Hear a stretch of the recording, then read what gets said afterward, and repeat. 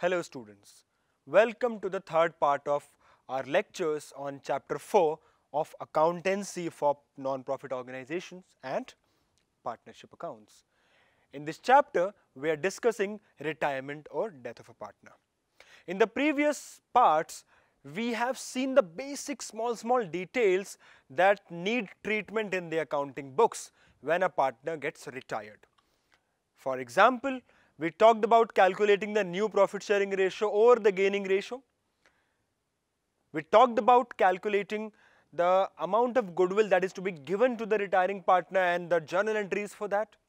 We talked about making revaluation of assets and liabilities, and then we talked about making adjustments for the accumulated profits and losses. Finally, we also saw how do we make entries for the amount due to the retiring partner. We either make the payment fully in cash or we do not make it fully in cash, we transfer it to the loan account of the retiring partner, or we do a combination of the two. We make some payment in cash at the same time when he is retiring, and then we transfer the balance to the loan account, and thereafter we make the payment for the loan account. So all these things now have to be summed up together and seen in a particular comprehensive question. That was our promise from the last part, that in the next part we will discuss two very good comprehensive questions that will strengthen your understanding of the accounting treatment for retirement of a partner. So let us quickly jump into the question and understand how do we make treatment for all these things. In our question, we have Ashish, Suresh and Lokesh, whose profit sharing ratio is 5:3:2. Their balance sheet on 31st March 2017 is given to us. In the balance sheet, we have these assets, take a look at them. Then we have these liabilities. We have this reserve fund also. Remember, the reserves are to be written off unless otherwise stated. And then we have sundry creditors and outstanding expenses. Now, let us look at the scenario. What is happening in this firm? In this firm, we have Suresh getting retired. Always try to remember which partner was it in terms of sequence of their ratio. So we had Ashish, Suresh and Lokesh. The ratio was 5:3:2. Suresh is getting retired, which means his share was 3/10 in the firm. So Suresh is getting retired. Also notice here that Suresh is getting retired on 30th June. Then on his retirement, certain things are being agreed upon. The first thing is stock is to be valued at 172, furniture and fittings are to be valued at 80,000. Profit share of Suresh till the date of his retirement, because he is getting retired in the middle of the year. This is another new catch that we have put in this question. The partner is getting retired in the middle or somewhere in the middle of the year. So we have to calculate the partner's profit or loss for that particular period, as we had discussed in the first part, that if the partner is getting retired in the middle year during the year, we have to calculate the profit or loss for that particular duration. So here the duration will be April, May and June. So for 3 months for which the partner was there in the partnership, we have to give him the profit share for those particular months. So that has to be calculated on the basis of firm's last year profit, which is 2 lakh. Thereafter, an amount of 10,000 due from Mr. Deepak, who was a debtor, was doubtful and a provision for the same was required. So we have to make a provision for doubtful debts for 10,000. Goodwill of the firm is valued at 2 lakh. Suresh was paid 40,000 immediately, remember this, and the balance was transferred to his loan account. Ashish and Lokesh have decided to share the future profits in the ratio of 3:2. So whenever you do a question like this, a big question like this, you read the adjustments carefully. You try to keep them in mind and you keep coming back to them so that you do not forget anything. It is very common, these questions, that students tend to forget certain things, certain adjustments. So you have to make sure that you are thorough with all the adjustments. Then you see what are you required to do. You are required to prepare a revaluation account, capital account, and the balance sheet of the firm, right? So let us go to these things one by one. Let us prepare the revaluation account first. For revaluation account, we'll look at the adjustments and see where the assets or liabilities increased or decreased. So stock has to be valued at 1,72,000. Earlier stock was 185. It means stock's value is getting reduced by 13,000. So in the revaluation account, we have to show stock here because its value has got reduced. Furniture and fittings were to be valued at 80,000, which were earlier for 77,000. Their value has increased. So whenever we get a benefit, we record it on the credit side of revaluation account, right? Now, this is another thing related to assets and liabilities. This is basically a provision that we need to create, a provision which is not there earlier. A provision is usually a liability, so you treat it as a liability. You have to create a liability. When you create a liability, you show it on the debit side of the revaluation account. This is how we have shown it here. There was nothing else related to assets or liabilities. So we balance the account and we find that there is a gap of 20,000 here, which is basically the loss that all the partners will have to bear in their old ratio of 5:3:2. So this is our revaluation account in this question. It was a simple short account. This has given us a loss of 20,000, which has been given to or debited to the partners in 5:3:2, their old ratio. Now we'll go to prepare the capital account. While preparing the capital account, first of all, write down the balances of the partners which was given to us in the balance sheet initially. We have to write this balance in the capital account here. Then write down the revaluation profit or loss. So we had a loss of 1064. From there it will come to here, come to the debit side of the partners, and we'll show the loss as 1064 on the debit side of the partners. Having done that, we should distribute whatever reserves or accumulated profits or losses we have. So if you look at the balance sheet, in this balance sheet we had one reserve. This reserve will have to be given to the partners, right? This will go to the other side. You can also remember these things with a cross perspective. If the reserve is here, this will go to the capital account on that side, which is the credit side of the partner's capital account. So now take a look at this. Reserve fund is here. The total reserve fund was of 1,80,000, which is now being distributed to the partners in their old ratio, which is 5:3:2. Having done that, now first of all we have to calculate the retiring partner's share of profit for the particular number of months for which he was there. So if you see the adjustment, it says that the profit for that particular period will be calculated on the basis of last year's profit. Last year's profit is 2 lakh, right? So if the firm earned 2 lakh for the whole of last year, and if we assume the same rate of profit for this year, how much can the firm earn in 3 months? So if you look at the working notes, we can find out the profit share here. 2 lakh is the total profit. You first of all divide or multiply it by 3/12, because out of 12 months, now we have to calculate the profit for 3 months only. So 3/12 will become 1/4, so this will become 50,000.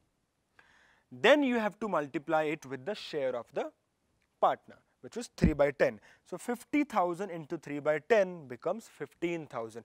This is the share of the profit for the particular number of months for which the partner was there in the firm. 15,000. How did we get it?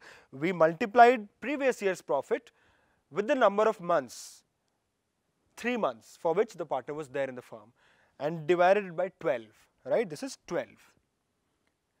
Then we multiplied the resultant amount with the share of the retiring partner, and we got 15,000. Now this 15,000 will be given to Suresh, who is the retiring partner, with the name of P&L suspense account. We use the name of P&L suspense account because since the retirement is being done in the middle of the year, P&L account has not been prepared yet. So we debit the P&L suspense account for the meanwhile. Later on we'll make adjustments with the gaining partners. Right now we make it with the P&L suspense account and credit the retiring partners account here. Thereafter we have to make the calculation for goodwill of the retiring partner. Now take a look at the adjustments given. For the adjustments for the goodwill, we had an amount of 2 lakh as the firm's goodwill. 2 lakh was the firm's goodwill. What will be the share of the retiring partner?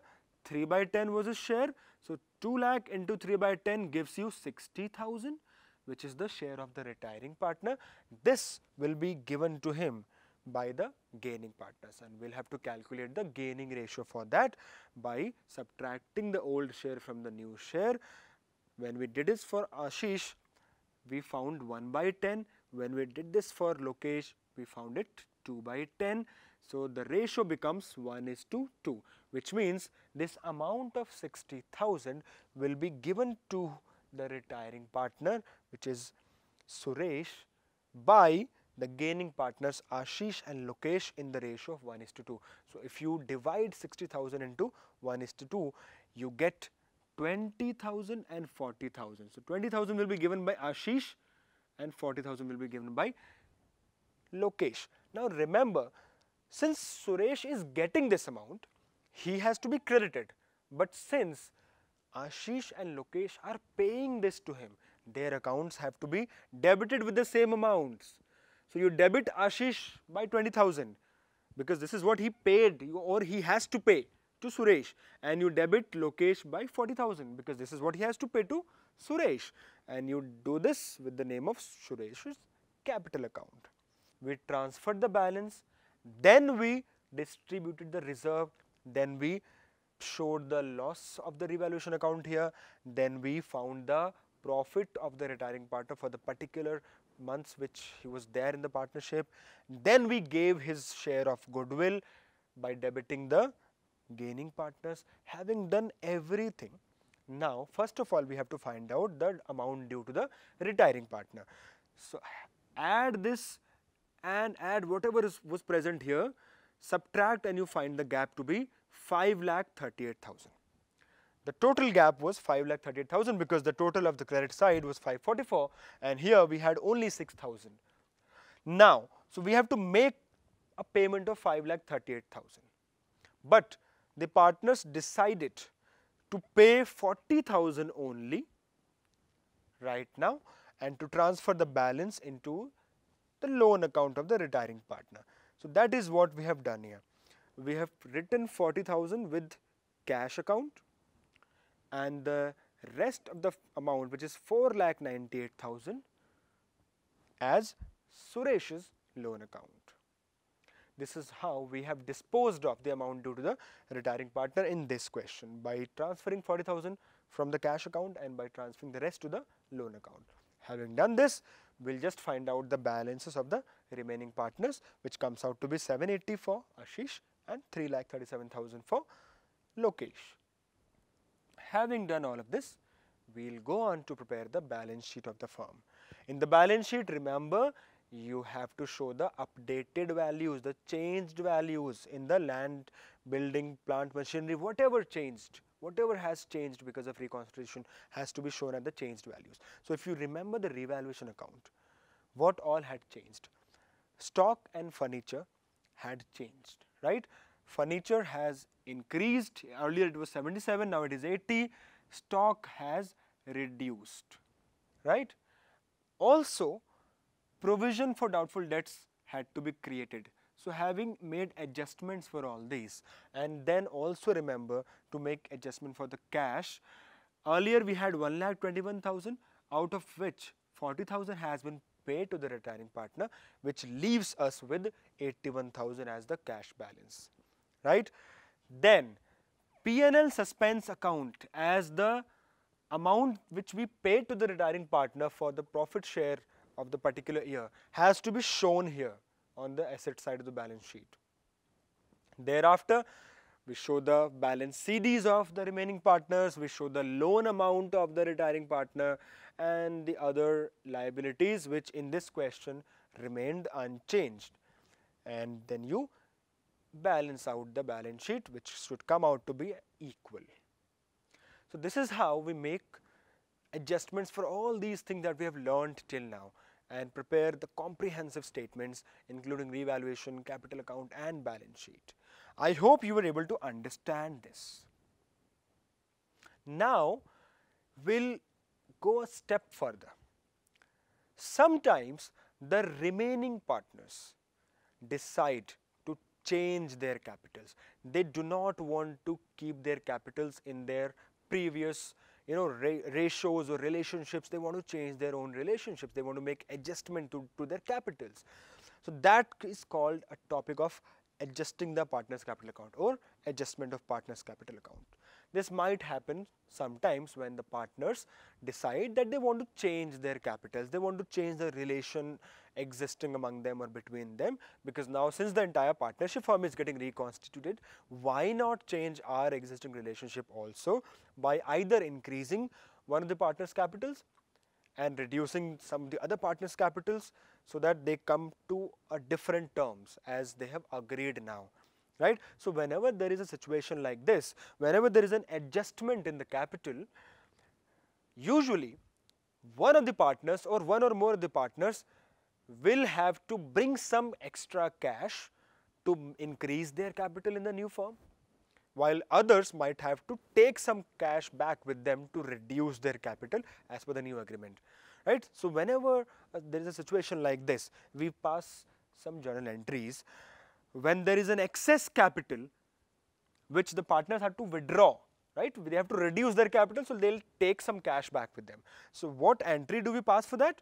Simple, we credit the cash account because they are taking cash back with them. So cash or bank account will be credited and the partner's capital account will be debited, while if the case is reverse, if the partners are supposed to bring back cash to the firm to increase their capital, you debit the cash account and you credit the partner's capital account, right? So now let us take a look at a question to understand how it is done in a comprehensive question. So in our question, we have Mohit, Neeraj and Sohan, who are partners in a firm sharing profits according to their capitals. So now let us take a look at the capitals first. Their capitals are 80,000, 40,000, 40,000. So their ratio should be 8:4:4, or if you reduce them, you will get a share of 2:1:1. This is their profit sharing ratio, right, in the ratio of their capitals.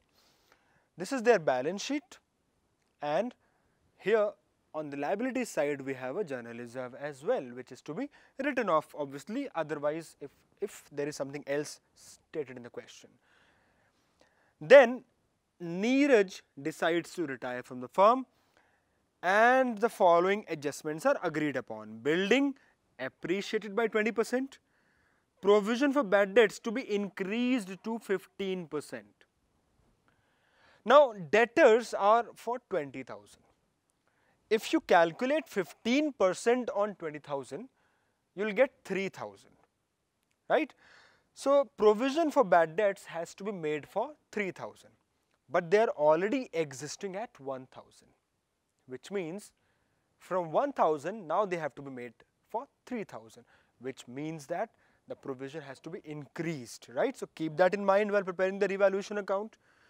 Machinery is to be depreciated by 20%, and then we have goodwill which is valued at 72,000.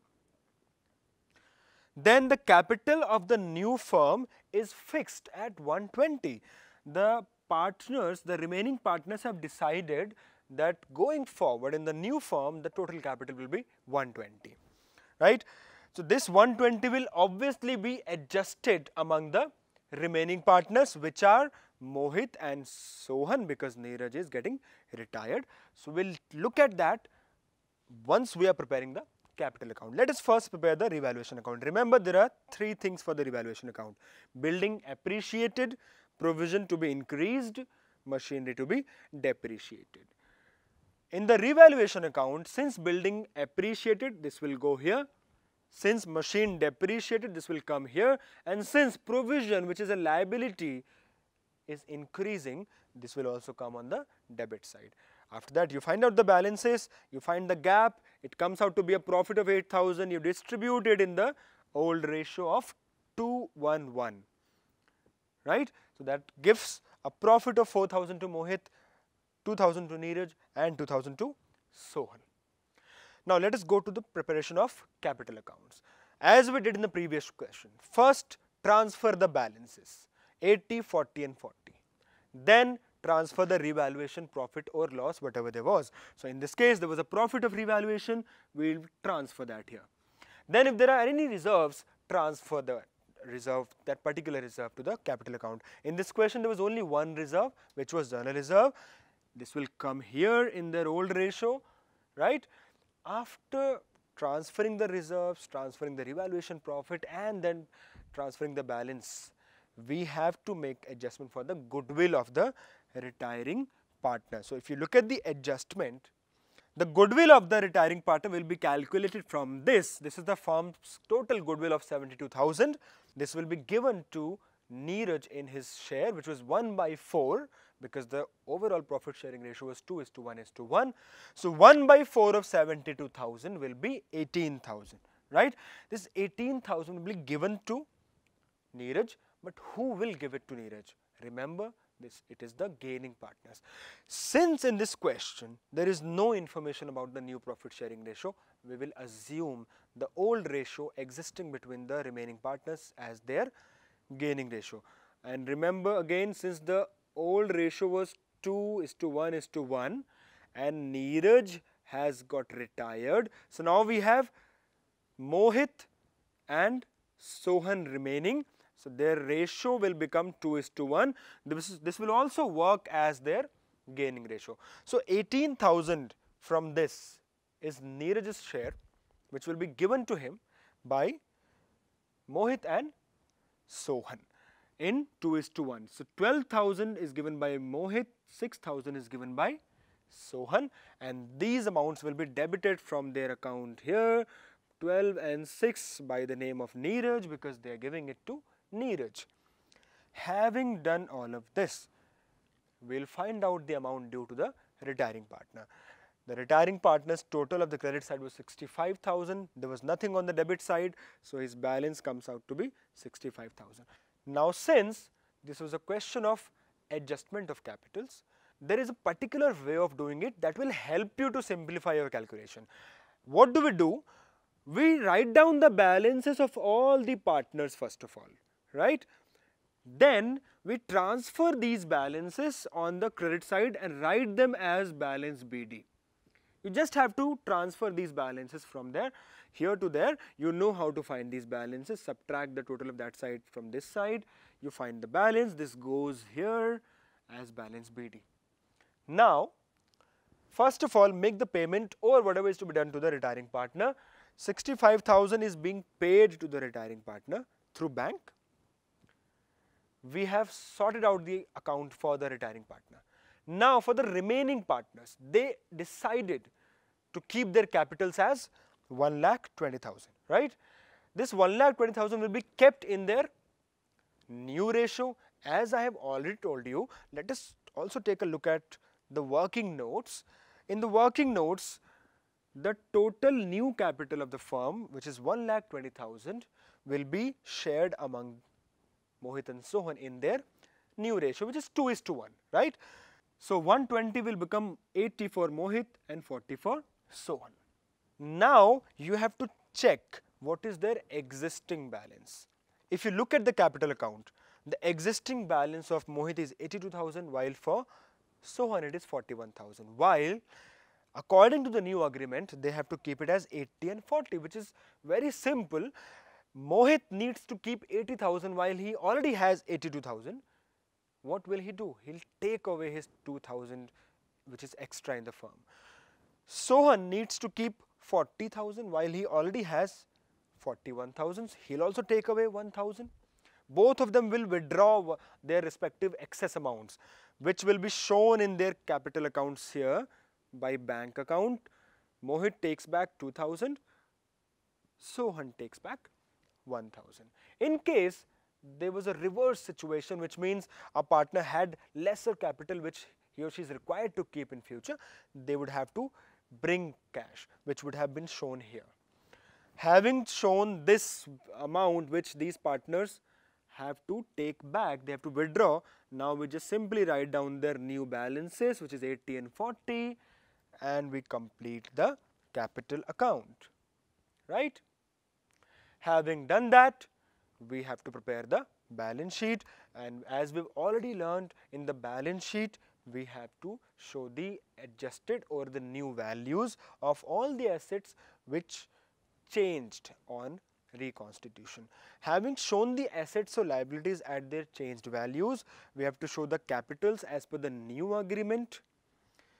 We have to also remember that in this case the existing partners also either bring cash or withdraw cash. So we have to make the adjustment for cash balance or bank balance very carefully. If you look at the question, in the question we had 14,000 as cash in the bank. Out of this, 65,000 was paid to Neeraj. 2,000 was withdrawn by Mohit. 1,000 was withdrawn by Sohan. So basically, a total of 68,000 was withdrawn from the bank, whereas there was only 14,000. So what does that result in? That result in an overdraft of 14,000. There was a balance of 14,000 and we took away 68,000. That left us with an overdraft of 54,000, which we have also shown by a way of preparing a bank account where we've shown the balance of 14,000, we've shown all the withdrawals, and then we've shown the remaining balance, which is basically a credit balance, that is an overdraft. That completes the balance sheet for us, right? So remember, while you are adjusting the capitals of the remaining partners, you have to see how much capital they already have after making all the adjustments, and then you have to see what capitals are there to be kept in the new firm, and then what is the difference, which partner has to withdraw, which partner has to bring amounts to make their capitals equivalent as per their new agreement. Having done that, always pay attention to the cash or bank balance. Do not make mistake there. Remember to make adjustment for the amount being paid to the retiring partner and also the adjustments that these remaining partners are making to make their capitals adjusted. This was a very good comprehensive question to let you understand the entire nuances of retirement of a partner. In the next video, we'll use these learnings into another different scenario where a partner dies. So what do we do when a partner dies? How do we make adjustments in the books of accounts? That will be our topic for the next video. I hope you were able to understand today's lecture well. This was it from today. Thank you.